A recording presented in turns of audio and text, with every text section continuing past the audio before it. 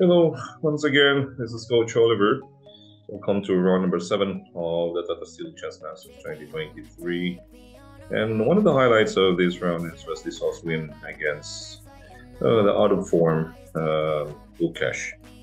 Gukesh has lost, well, how many games now? 4 games? I don't know, 4 or 5. Yeah, 4 games, I guess. This is just a lot for Gukesh, yeah? Okay, the inexperience in the elite level is showing here, and it's not easy. Coming from a loss, also, it's so disheartening. And when you are not ready, it's just the losses kept piling up. Okay, let's take a look at this game by Wesley. Okay, I mean the elite players are just merciless predators. Yeah, once they smell their prey is defenseless, they will just go and grab. Whew, I do. All right, let's take a look at this one. E4, e5.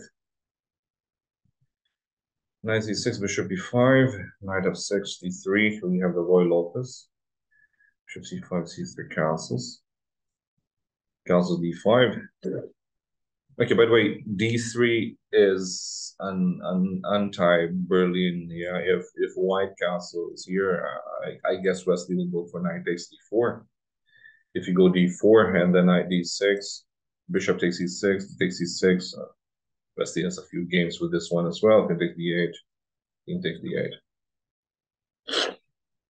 But I guess with the few losses, I think Luka should have played this line. Yeah, change queen and try this equal game,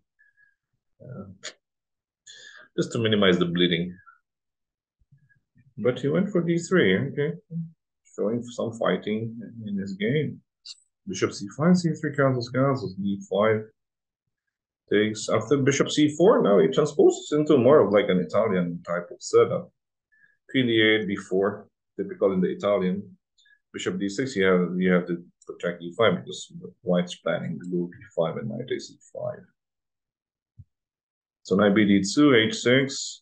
All right, not allowing this knight g5 to knight e4. Rook e1, rook e8, a4, a6. Queen c2, bishop e6. Okay, typical. Bishop b2, queen d7. Normal developing move. Rook e2, bishop f5. Rook a e1. White doubles up on that pawn on e5. Black also tries his defense with rook a8. Nice rooks. All right, 2 rooks. 4 rooks, by the way, on the e5. Knight into e4, knight h5, threatening knight f4.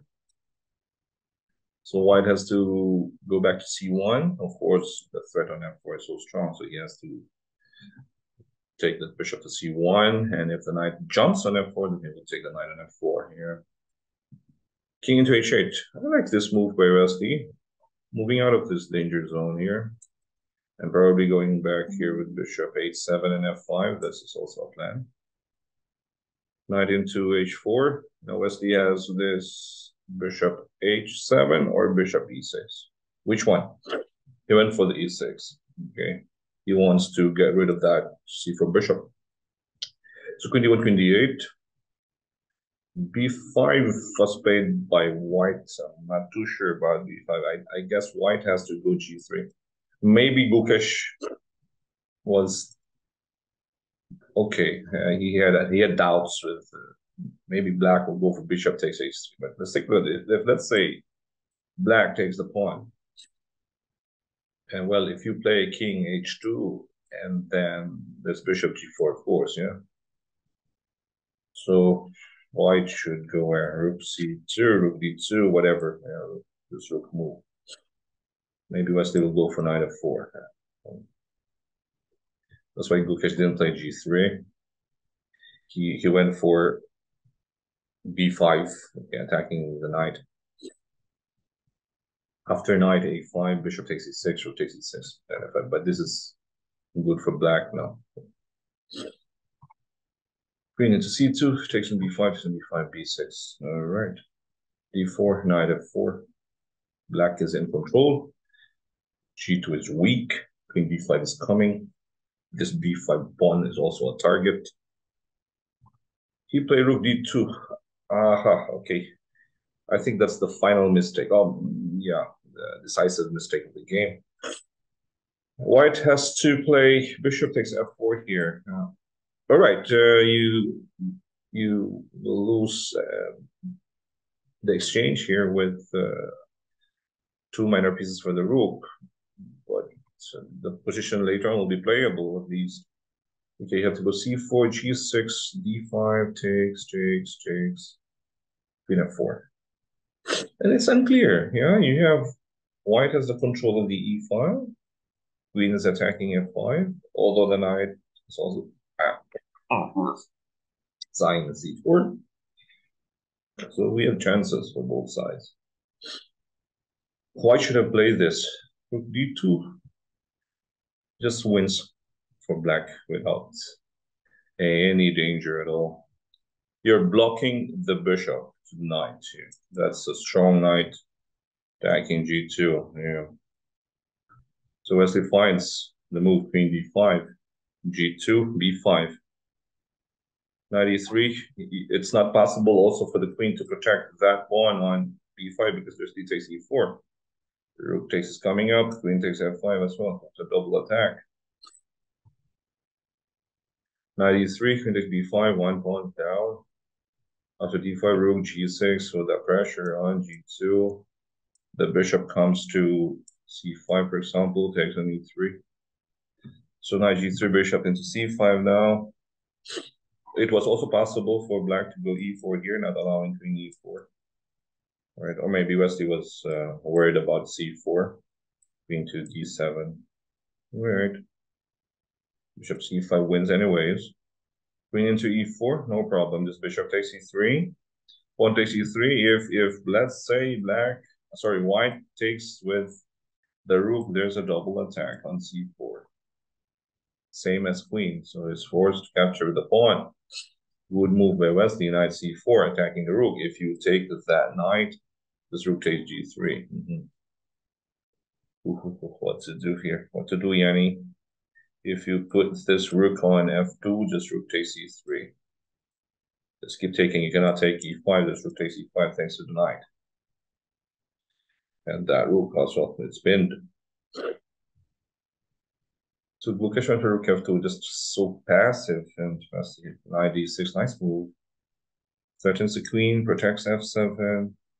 Threatening knight d3, game over, yeah?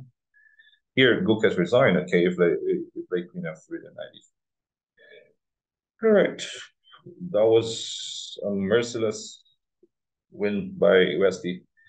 I mean, Lukash is basically out of form. Oh, okay, all right, this is his first elite tournament. You can understand the feeling, and it's very tough. It's mentally tough to play against the elites. You should not lose your concentration.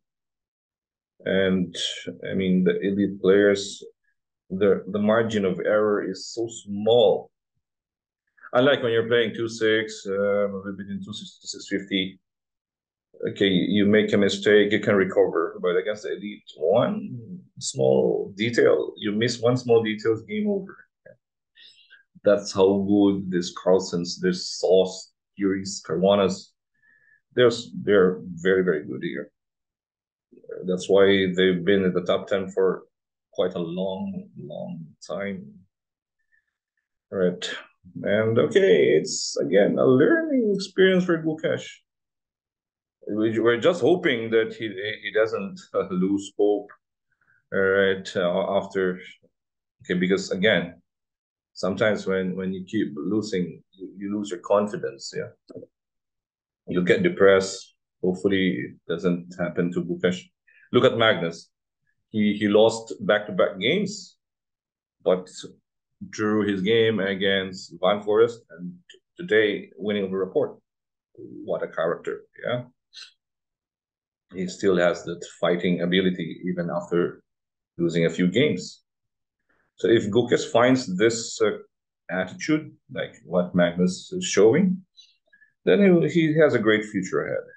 But for now, it's Lucas' time to just learn, just keep learning.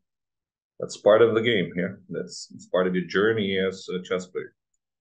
So that was it. Back-to-back wins for Wesley, and he's tied for second place behind Noderbeck, who has 5.5. Wesley on 4.5, tied with Geary and Pragnananda.